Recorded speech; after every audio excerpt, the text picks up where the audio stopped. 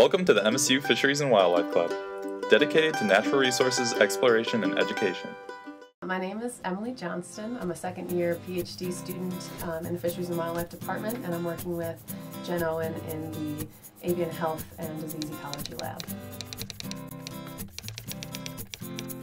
I've always been interested in human health and animal health, and so that was an interesting interaction to me. So that brought me to the disease ecology here at in the Fisheries and Wildlife Department at MSU. Particularly zoonotic diseases, which are diseases that are maintained in animal populations but can infect humans. With my research, I'm going to look at tolerance and resistance in animals. So to do so, I'm looking at birds. There are three birds in particular that I want to look at. Those are gray catbirds. They're our kind of resistant bird. And then American robins appear to be more tolerant.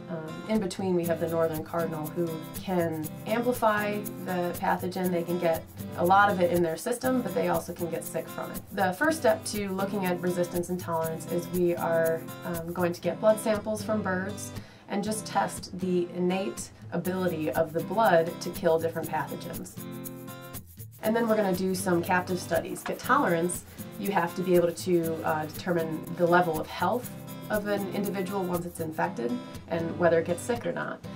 You have to have the animals in captivity. So we're going to have those three species, robins, catbirds, and cardinals, and we'll be infecting them with Borrelia burgdorferi, the agent that causes Lyme disease, and see how infectious they are to ticks, so how many ticks they're going to infect and for how long they're infectious. And that'll tell us a little bit about their resistant abilities and their reservoir competence, how good they are at being a reservoir for that pathogen.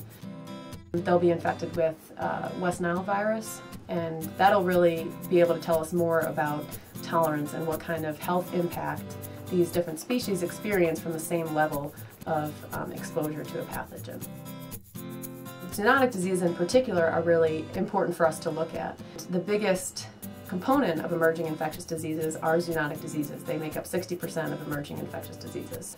And out of all the zoonotic diseases, the majority of them have wildlife as reservoirs as opposed to captive animals or domesticated animals.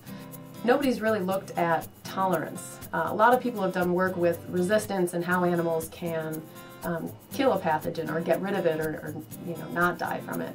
But this aspect of tolerance, those animals that can survive an infection and just not get sick, is really important because those are the ones that are passing it on to other organisms or are escaping detection. Like, we don't even know that they're sick or that they have this ability to transmit because they're not displaying any illness. Well, we're always looking for help. I mean, no research is done by one person, individually. So particularly when there's field work and captive studies involved, we will be needing assistance with that. And if anyone's interested, they can always just contact me, and I can tell them what's going on at that time and what we might need help with.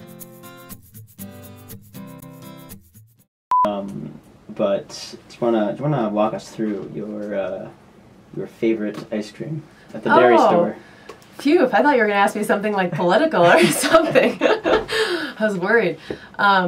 My absolute favorite ice cream at the dairy store is the Sesquicentennial Swirl. It is absolutely delicious, and I like to get a scoop of it or two with hot caramel on top in a bowl, and it's really delicious. Second to that,